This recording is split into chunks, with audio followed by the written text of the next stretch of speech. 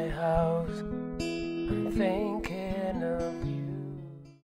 Okay, so I promised you all that I would make a video about GRIB files, and actually a GRIB file is a weather forecast. Now this is something that Winnie and I do usually every other day or so when we're sailing. Keeps us ahead of the game, lets us know what we're going to be getting into. So this is a regular noon type situation. So the first thing we need is a PC, and here we have a satellite telephone. Unfortunately, right now it's still looking, so it just barely has a little bit of antenna there. It's not very good, so I don't know what kind of reception we're going to get, but if all else fails, we also have our shortwave radio, which we can take use. So the first thing we're going to do is go into the program that we have here, which is called SailMail, and now we're going to ask for a GRIB file, and we do that here. The first thing that comes up, as you'll notice, is actually a map. This is the west coast of the United States and Canada up here and around Vancouver. So this is actually the last weather forecast I took before we got in here. So we'll just leave that the way it is. The little green spot there, that's where the boat was at the time. And so what we're going to do is go down here, and we see down here at the corner we can actually ask for different models. I'm going to go with WW3, which I want because it tells me both the wind direction and the strength and the wave direction and strength. Request that.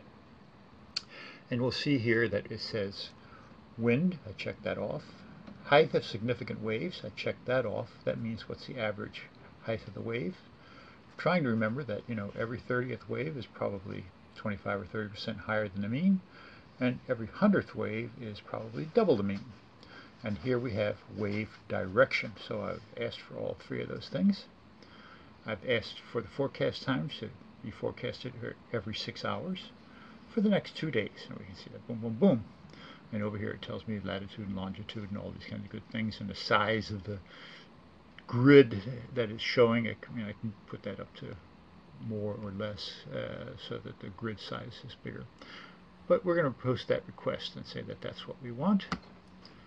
Having done that, I'm going to go into this up here and say position reports. And the reason I'm doing that is because it will allow me to get a little boat in the forecast that moves along as the time goes along. So it's giving me the time here, the course I'm on, the speed I'm going to be making, latitude, longitude, etc. We're going to say that we want that. So we've now posted the request, and we're going to close this window out, and then we're going to see if we can do this. Now I'm going to do this on the telephone because it's a little easier for our purposes here. We get this up here, and we just say, well, connect, and off we go. Now, this takes a while because first it's going to connect to the Iridium telephone.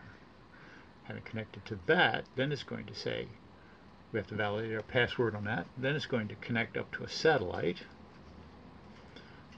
There we go. So we're connected to opening connection to the satellite and server.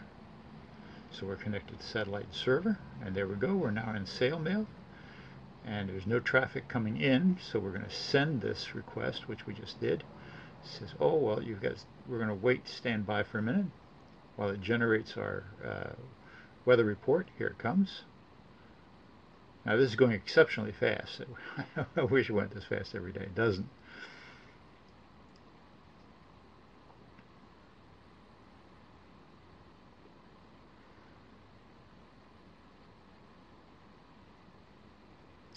So there we go, we're all done with that.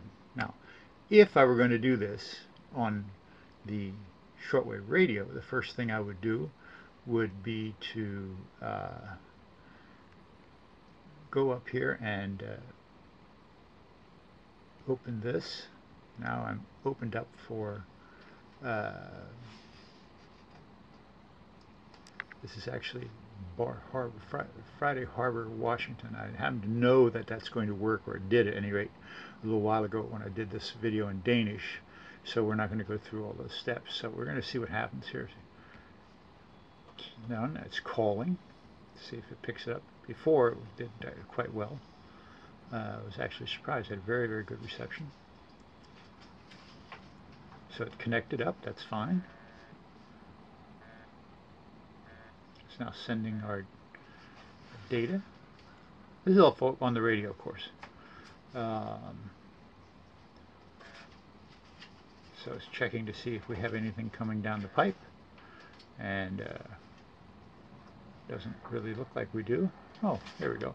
I think it's probably sending me the same GRIB file. Looks like it is, but that's fine. We'll let that run. I'll let you know when we're done with that. Shouldn't take long. Okay, so we can see that that disconnected after sending it. We're now going to go out of that. And there we go. This is a new mail. This is a query reply, meaning it's a reply to my query about a weather report. We're going to open that. And, oh, that's a big one. Okay. I'll tell you what, we're going to go back and get the other one because the other one was a little better. This one somehow is not what I wanted. Let's go back and get this one. That's the same one. I just took that a little earlier. So here we go. So this was the last one. I took this when I was doing this video in Danish. You can see at the boat, if our boat were out there right now, we'd have 14.9 knots of wind coming at 320 and 1.4 meter waves. We can go up here and say, please move forward 6 hours. And we see that the picture changes. And it continues to change every 6 hours. These red ones coming in, you see 20 knots, 1.6 meter waves. Yellow is smaller and green is very small, of course. So there's some weather coming in over the next couple days. And if we were out there, which we're not, but if we were, right here in 36 hours, they're going to about 19, 20 knots and 2.5 meter waves, which means that every 100th wave will be close to 4 meters. So that's, you don't want to be out there 2 days from now. It's a good thing to be in here. But that's the weather report we get, and that's what we look at. How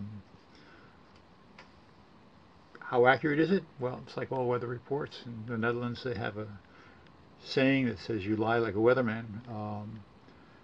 They're usually okay for the first 3, maybe 4 days out, and after that it's pretty speculative. But that's how we take it down, and that's what's called a GRIB file. And then really you have to interpret these things. I mean, you can't just say, oh, well, the weather's going to be nice, because it's really raw data, and you have to interpret it along with the general wind patterns coming up in this area and everything else. So that takes a little while.